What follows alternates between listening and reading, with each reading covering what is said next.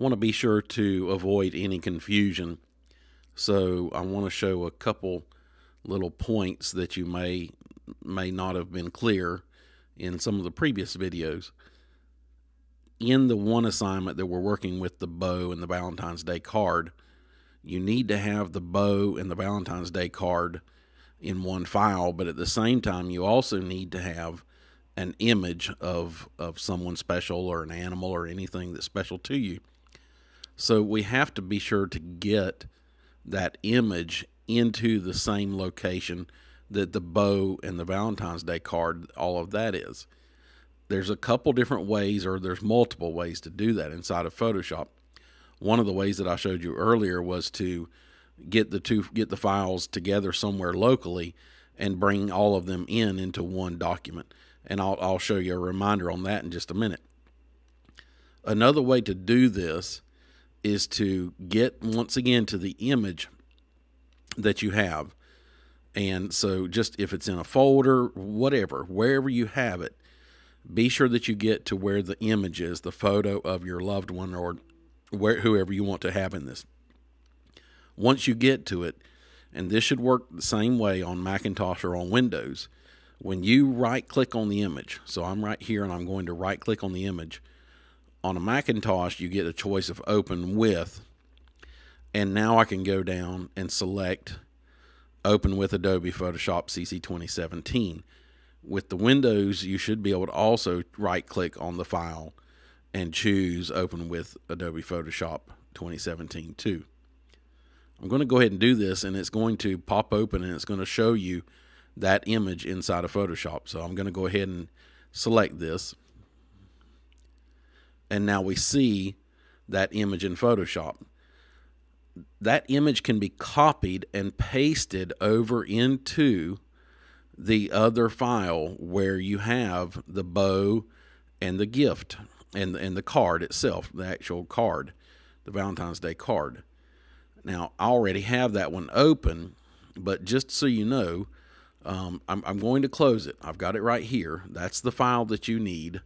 And be sure that you have the one that I sent back out, a corrected version, because it was missing the red bow. I've got the red bow there's two red bows. There's the bow that's part of the card itself. If I turn off and on, you'll see the red bow there over here in the layer. But then I have a separate of the same red bow, but it's just the bow by itself. Because in a minute, we may end up destroying the red bow that is in the layer here where the Valentine's Day card is. We may actually get rid of it by accident. So then we have the red bow that we can just put back on, turn it back on again later. Anyway, I'm going to close this up so that way all we have open is this picture right here. I'm going to minimize this just so you see my desktop again. Anytime that you have a file that ends with .psd, so it ends with .psd, that means it is a Photoshop document. When you double click on that, it's going to open up in Photoshop if Photoshop is installed on your computer. Now what I need to do is I need to get that other picture in here, somehow get it over here to where all of this is. To do that, I'm just going to go up, and you notice these tabs, and you just go up here and select that tab. Once you select that tab, what you can do is go over to Select and choose All. You can also actually just go and choose Control A. On a Windows machine, you would hit the button or hit your keys that are Control A, or on a Macintosh, you would select Command A. That means select all. But in this case, if you don't remember those keys, you can just go and choose Select All. You notice now that we get those marching ants, we call them, totally around the selection. We can now copy this so we can paste it over into that other file right up here, the bow. All I need to do is go up to Edit and choose Copy. Or once again, Control C on your keyboard or Command C. So we have copied that image. Now we're going to go back up here to the actual file that we want to paste it into. And we're going to go right here. And now when we paste it, it will add it as a new layer. Notice right now you have the red bow over here. If I turn off the Valentine's Day card, you'll see just the bow by itself. If you'll notice the transparency, that's the red bow right now. I'm going to turn back on the Valentine's Day card. So we now have 2 layers. If I choose paste, it's going to paste that into a new layer. So I'm going to go up to edit, and I'm going to choose paste, and it's just going to paste it right here in this window. And there it is. It's a bigger image than the one that we had because it's more rectangular. So we would be able to move it around. If we want to get the move tool, we can move it however we want. Notice that the picture, it actually comes over here to the right. And I can just go over here and just kind of slide it over the way that I want it. And notice it, like I said, it's a bigger picture. It's a bigger image because the actual Valentine's Day card is more of a square.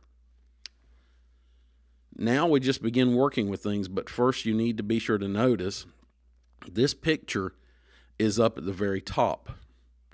That in the top layer. And I can even double click here and rename this. So I would always recommend that you name your layers so you know what's what. But that picture needs to be down at the bottom. All that we need to do is put our hand over that picture in the little thumbnail area and drag it down to the bottom, and now it disappears. It's not gone.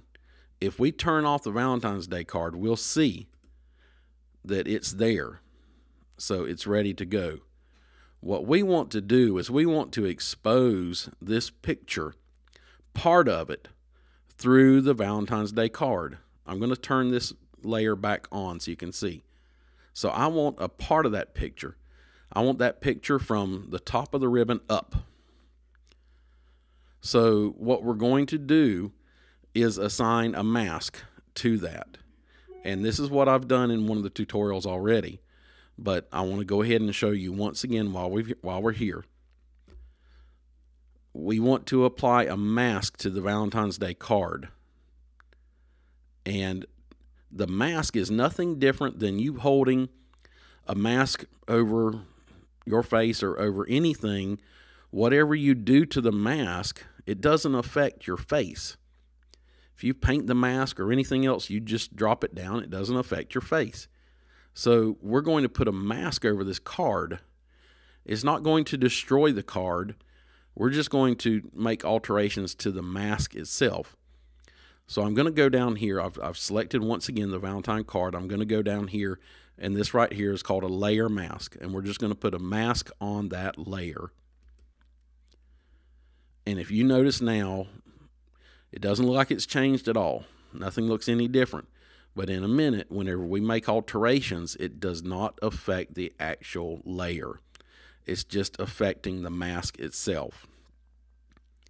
So what I mentioned to you recently is if I paint black, anything black on this mask, it will expose and show you the layer beneath it. It's essentially like turning it transparent, or essentially like painting it or taking and scraping the paint off and showing what's below it if you're in a window. And you've got a painted window and you're going to scrape it off. If you paint this black, then basically that area that's black will expose what's below the layer. What we were talking about is using gradients. And if we go over and we select the gradient, as I've shown you, if you select right here on the gradient, and if you make sure you can't use the gradient that goes from black to transparent. I believe that some people may have done that, and they ended up with transparency in a lot of places. You have to use the layer, the gradient, the actual gradient that goes from black to white, not from black to, notice the checkerboard, that's gradient, that is transparent. We want the gradient that goes from black to white. And we also want to be sure we're using the linear. Now we're ready to go, and I'm going to go down here and I'm going to draw the gradient upwards, up towards the left. We want the gradient to go kind of diagonally from here upwards. So not across, because then you're going to end up with an area where that is not going to be transparent. If we go from right here around where the ribbon is and paint upwards, wherever we stop, wherever I let go, it's going to start turning black. So if I let off right now, you'll see that it has now, it's essentially painted that area black. How do we know this? Look over here on the right. Look in this layer and look at the layer mask. On the layer mask right here, you see a white area and you see a black area. I just used the gradient tool for it to leave this area white, but for it to make this area black. So wherever it turned it black, it exposed what was behind it. Now, as I mentioned the other day, the one thing that it didn't perfectly get everything. So over here, we still see a little bit of the stripe. To fix that, I can go and get a paintbrush and paint right here black, and it will then expose the rest of the picture. So I'm going to go over and select the paintbrush, and I'm going to make sure that what I paint is black. And if you notice right here, the foreground color, if I paint something right now, it's going to be black. And I'm going to choose the paint. You can choose all the different sizes. You can make it huge. You can make it have a hard edge, or you can make it where it's soft and faded. So I'm going to stick with this soft round where it kind of has it, where it's not going to be a hard edge. And go right here and choose that. And now I can go in here and just, as long as the gradient right here, as long as the mask is selected, wherever I paint with that, when I paint black, it exposes the rest of that picture. And the reason it's not killing the ribbon is that ribbon is a whole separate layer right up here. You'll see it did destroy. If I turn off the ribbon right now, you'll see it did destroy some of the layer that had the ribbon. But I thought about this ahead, and I went ahead and put a layer that has the ribbon separately. So when you click on it and turn the ribbon on, it just goes over the top of it. Now, one little issue I do have is the ribbon doesn't quite match over here. It doesn't quite go where it should. But in general, this looks pretty good. And once again, all we had to do was go in and take the gradient and draw just a tiny bit where it would be black the rest of the way up. If you need to, just watch this a couple times to see if you understand what we're talking about on this. The only other thing that we need to be sure to do here is to go ahead, and if you're finished with that, is to be sure to save this. And you could either save it as a new file. So if I choose Save As, and maybe I would want to just save it to my desktop for now, and I'll give it a new name. And then I can go back and use the other file later. And make sure that it says Photoshop right down here in the format right here. Now we're set to go. We can choose Save. And I've saved it to the desktop. We'll choose OK here. And this looks perfectly fine, and we can then use this. We can print this. We can use it multiple different ways. We could put it on Facebook or on a web page, whatever we want to do. We would have to save it out as another file type, which we'll talk about that later.